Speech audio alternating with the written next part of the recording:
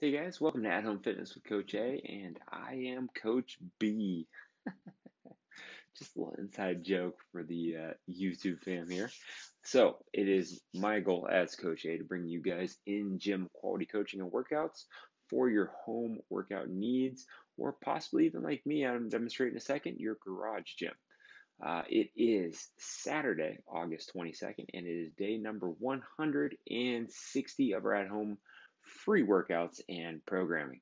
So, as you guys probably have figured out over the last couple weeks, Saturday has kind of turned into Super Sucky Saturday, meaning it's going to be the longest, hardest workouts of the week.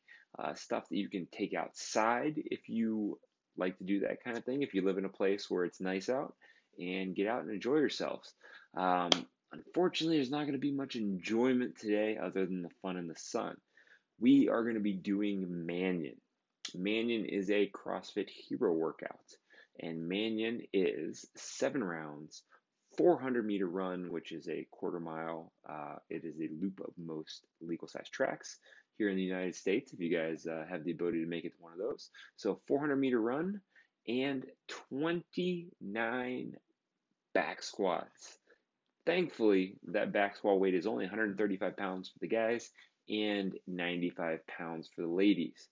Now, obviously, we don't all have barbells, we don't all have plates, we don't all have squat racks, but we all have something that we can squat. So I will go over the different ways you guys can modify this when I head out to the garage gym and talk about how to possibly adjust reps and things like that based on the weight and how you guys are going to work through it. Have fun.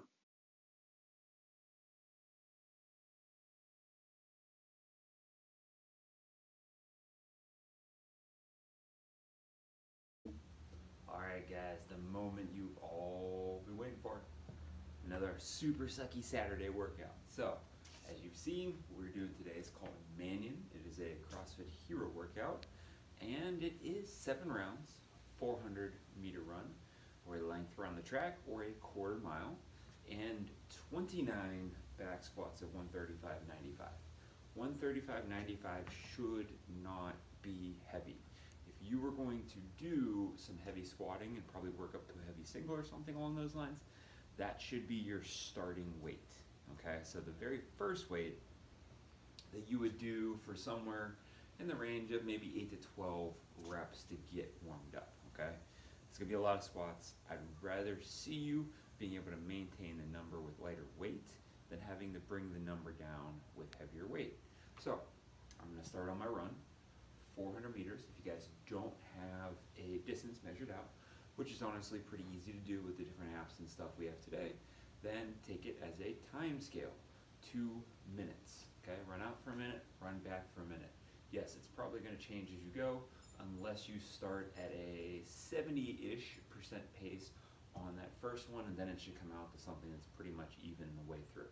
Okay, so I do my 400-meter run, I grab my bar, and I'm doing my back squats. Okay, obviously, if you guys have a squat rack, take it off the squat rack.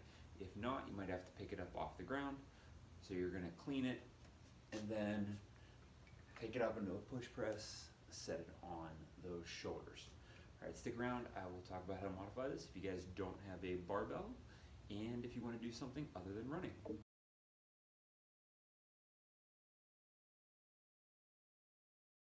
Stay tuned for movement modifications. All right, guys, well, let's talk modifications. We're going cardio first.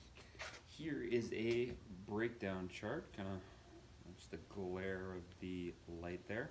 So a 400-meter run is about the same equivalency as 500 for the guys, 400 for the ladies meters on the rower, 40 and 28 calories on an airdyne, so a bike with arms, so to speak, 800 meters on a C2 Concept 2 bike. And for the love of God, if you are thinking about ski-erging this workout, do not do it. You're going to destroy your lats on the ski erg, and that is going to destroy your mechanics on the back squat. You're going to end up squatting like this, and that is going to destroy your back. So avoid the ski erg today. Just run if there's nothing else. All right. Now, I'm talking about the squats. So I don't have a barbell. I only have plates, dumbbells, kettlebells, stuff along those lines. Well, there's all kinds of stuff we can do. If we're looking at a single dumbbell or kettlebell, it can be held in a goblet position. It can be offset, one shoulder or the other, switching back and forth, trying to come out as even as we can. If we're looking at two, we can always front rack those or stack them on top of the traps. If we have any odd weighted objects, like a medicine ball, a weight vest, a backpack, if you guys just have a heavy plate of some kind, we can always shoulder them, hug them, front rack them. You can always take that plate and set it on the back of the shoulders, similar to how you guys would at Good Morning. If you don't have any of that and the only option is to do air squats, there's a couple things you can do to try and make a normal air squat have higher resistance and feel. You guys can treat it as a tempo eccentric, right? So 4 seconds down, 1 or 2 seconds up, or maybe even more than that on the way down, and really try and maximize how much stress we're creating in that air squat. Or you guys can just double the reps. Double the reps, go with normal air squat instead of 29, go with 58. It seems like that is a terrible idea, but if you've done Murph before, you've done this before. You can handle this. All right, so that's something I don't think we need to take into consideration that much. If you want to weight vest it up, maybe keep it at the same numbers or increase it. It's up to you guys. Remember, this is your workout. Have a plan. If you need to adjust the plan, adjust the plan. Otherwise, stick to it and make yourself work through it.